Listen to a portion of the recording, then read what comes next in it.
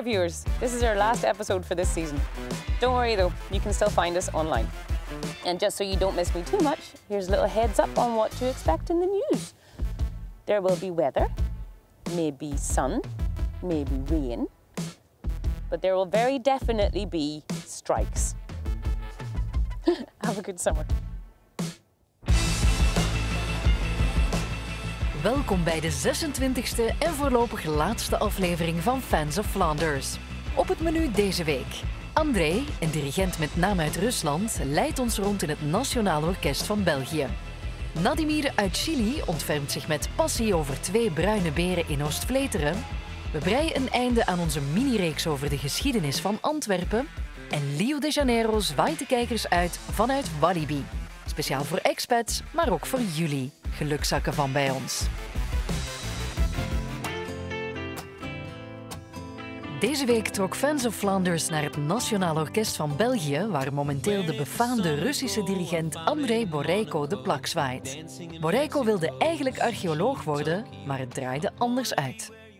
Many good musicians, soloists, famous soloists, they start to conduct. And many of them are very disappointed that they didn't expect how difficult it is.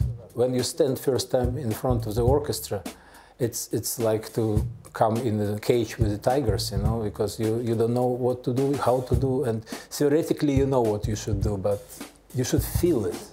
Contact between musicians, you should create it.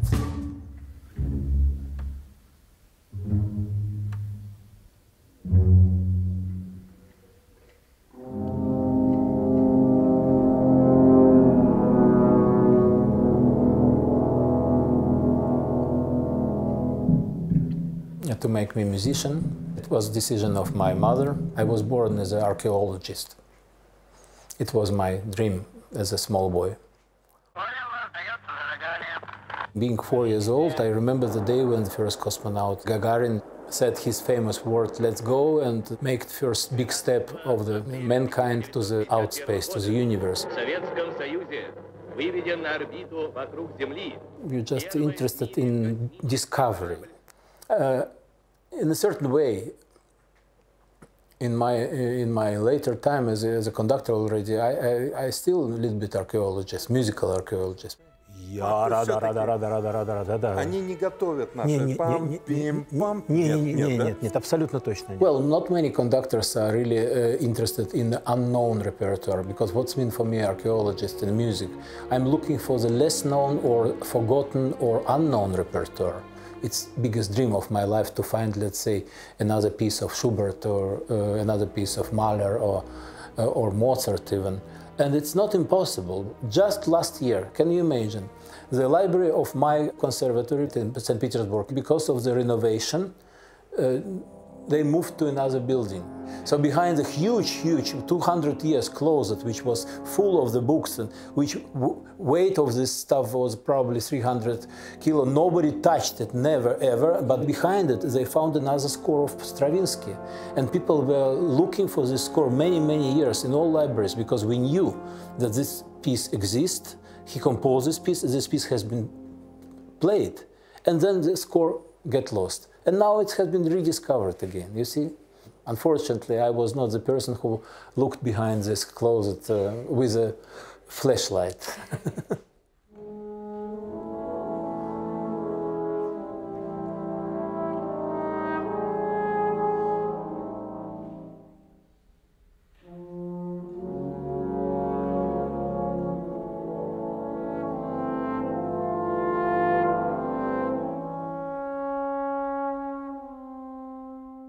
I'm working actually all the time, and when I finish my rehearsal, I start to think about the next program, about some pieces I never played. What's happened tomorrow, nobody knows. Just I'm really happy to do it today, and I want to say thank you to this universe, to the God, to everything that I've got this chance and I still have it.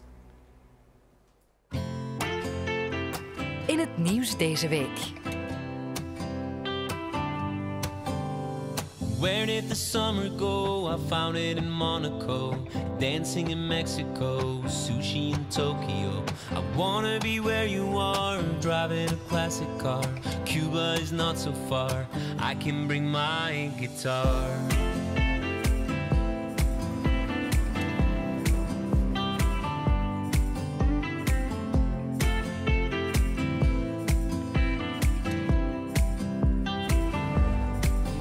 Are we there yet? Meet me at the sunset. Summer will be over soon. I'll see you when you get there, but until we get there, we'll be howling at the moon. Baby, are we there yet? Meet me at the sunset. Summer will be over soon. I'll see you when you. The energy issue here in Belgium seems to be a bit of a difficult point.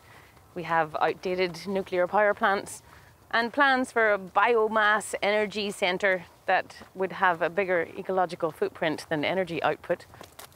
So you would think that wind energy would be a good solution.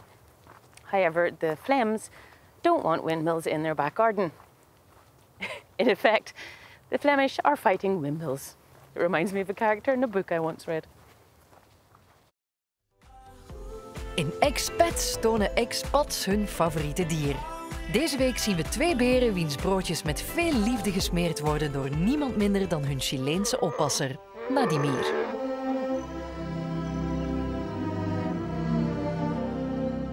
We geven hier in de Zonnegloed twee beren. De kleinste, een mannetje, Verros.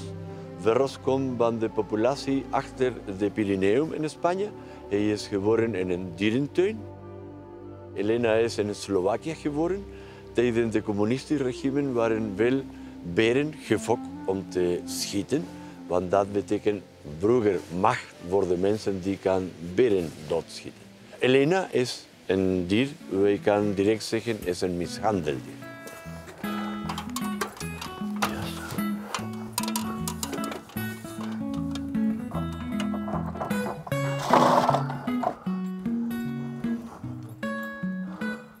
Je kan niet lopen snel naar een berg. Je kan niet met jouw kracht tegen een berg, zeker niet. Het zijn slimme dieren, dus de enige manier om te werken met een berg is achter een tralies. Goed, goed. Stay. Goed. Oké, Verros. Good boy, good boy, good boy. Elena eet graag druivetjes.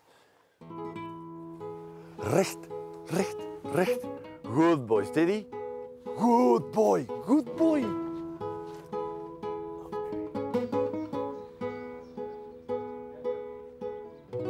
Verros is een spelvogel. Hij is bezig de hele dag met spelen en lopen en dingen zoeken en proberen te klimmen en graven.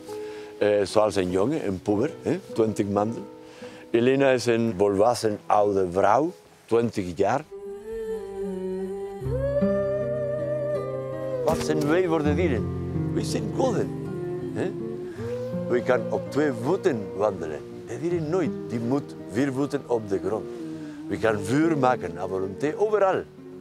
De dieren nooit. We begrijpen de vuur niet. Wij zijn goden voor de dieren. Maar we hebben vergeten in de laatste jaren wat betekent die. Dat betekent we moeten zorgen. We moeten die dieren van nu preserveren. We moeten brengen die dieren voor de toekomst, voor de kinderen. In een bepaald moment van mijn leven ik ben een beetje teleurgesteld van de mensen. Want met de mensen ik heb niet hetzelfde gevoel zoals de dieren. De dieren gaan nooit liegen naar mij, gaan nooit verraden naar mij. Ik verwacht een reactie van een dier. En voor mij, een buitenlander, een nieuwkomer in België, de band is echt sterker geworden bij de dier.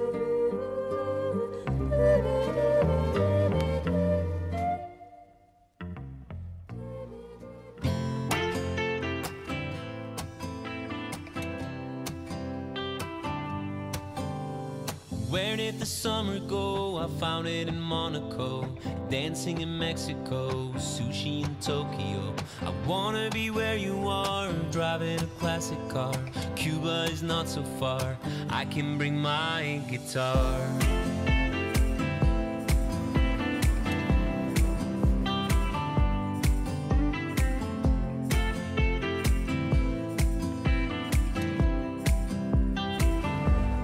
Baby, are we there yet? Meet me at the sunset. Summer will be over soon. I'll see you when you get there, but until we get there, we'll be howling at the moon. Baby, are we there yet? Meet me at the sunset. Summer will be over soon. I'll see you when you get there, but until we get there, we'll be howling at the moon.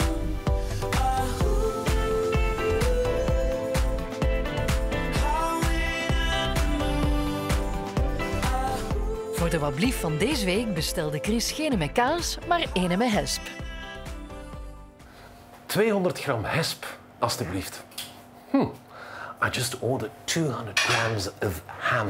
We're at the butcher's, officially called the slager, but not in Flanders. Here everybody says the beenhouwer, the one who hacks bones. Thank God these bones aren't ours. But there's more true Dutch Flemish to be found in the piece of meat I just ordered. You see, ham is called ham in Dutch, but not in Flanders, because in Flanders we say hesp. And sometimes we act as if we're dyslexic and say heps. Hesp, heps. Now we do that with other words as well. Think of wasp. In Dutch that is wesp. But sometimes we say weps. So wasp, weps, heps, hesp, wop, wop. Ah, the wob. That makes me think of the very first time we met. It seems 100 years ago. And I explained wablief the wob leaf to you. Do you remember that? That's what this whole thing has been about. Me explaining incomprehensible things and still making them sound as if they're very familiar. Hope you liked it as much as I did. Stay safe now. Salut! Where is the summertime? Take me back to Hawaii, skyscrapers in Dubai. In recent years, smoking has been banned in trains, planes, restaurants, bars, offices, pretty much any public space. And now the coastal towns here in Belgium are suggesting a complete prohibition on their beaches. They are of opinion that it will stop rubbish accumulating in the sand. Yeah, that'll work. Fans of Flanders maakten een driedelige reeks over de opkomst en de val van Antwerpen. Deze week brengen we het laatste deel, of hoe de ondergang van de ene de opkomst van de andere inluidt. The higher you rise, the harder you can fall. And it is a fall. Or is it a new beginning? We'll see. Let me take you back to Antwerp one last time.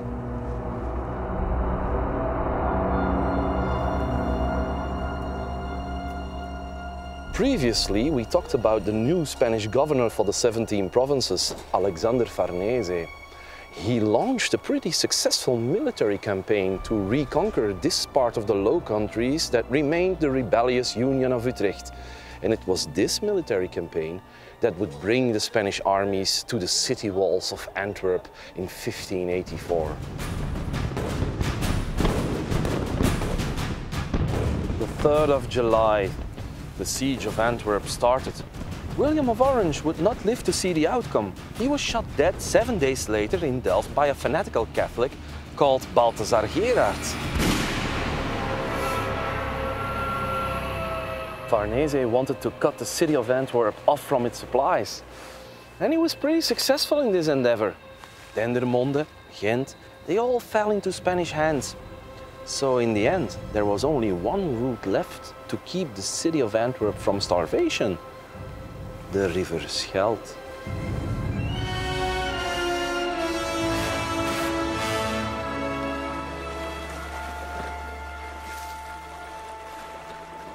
Farnese orders to build a blockade across the river, consisting of a bridge formed by 32 ships, going all the way from Fort St. Philip over there to Fort St. Mary over there. The rebels launched desperate attacks at this bridge, but without any luck. And in their attempt to regain control of the Kouwensteinse dijk, they are horribly defeated.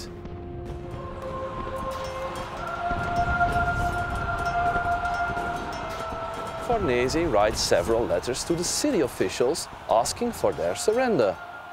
They politely decline. But as the shortage of grain grows and leads to more and more problems in the city, they had to give in. Several months later, in August of 1585, Antwerp finally had to surrender. And Farnese entered the city with the Spanish armies through the Sint-Jorispoort, or Gate of St. George. Antwerp had finally fallen.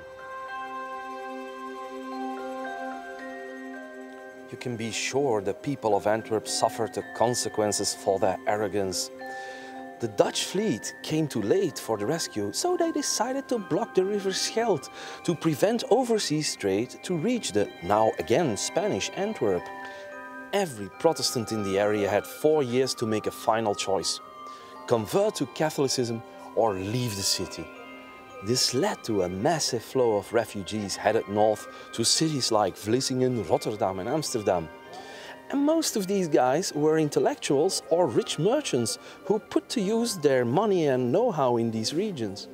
And we know from archival records that at the origins of the famous VOC, the big Dutch trading company of the 17th century, were people who actually fled from Antwerp. So in a way, the Dutch Golden Age found its origin here in Antwerp. And at the risk of being too arrogant, you know, Antwerpen is de stad en de rust is parking. Ik zeg adieu, wie twee remoten sky. Deze laatste aflevering van Fans of Flanders zit er bijna op. Maar Rio de Janeiro zwaait zichzelf uit vanuit zijn zelfgekozen typische Vlaamse setting. I've been doing a lot of Flemish things during the season of Fans of Flanders. Today is the last episode and they let me decide. And I decide to be in Walibi, which is in Wallonia. But it doesn't matter, I'm so excited. Let's go.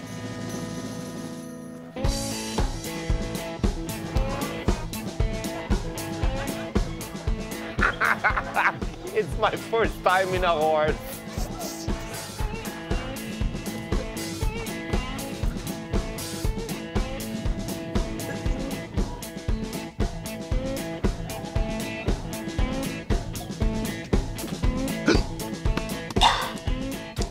Walibi!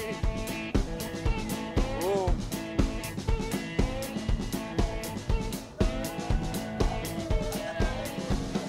So it's 2 big French fries, 1 small French fries, and she pays. She pays. We said you pay. Okay. Thank you. Leo, I just got a call from Canvas and we're really spending too much money. It's not even about Flanders. Of course it is about Flanders. I will prove you. Let's go. The roller coaster was invented by a German guy called Anton Schwarzkopf, and he was born only 500 kilometers from the Flemish border. Can you imagine?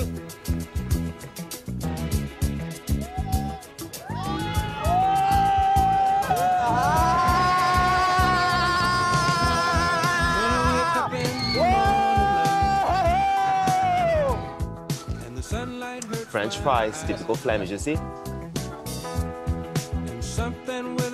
Wow! I don't know what it is, but I want to get it.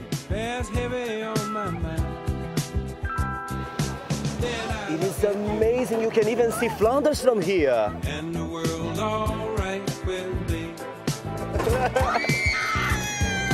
Just one look at you. And I know it's gonna be. Come on, come with me. A lovely day.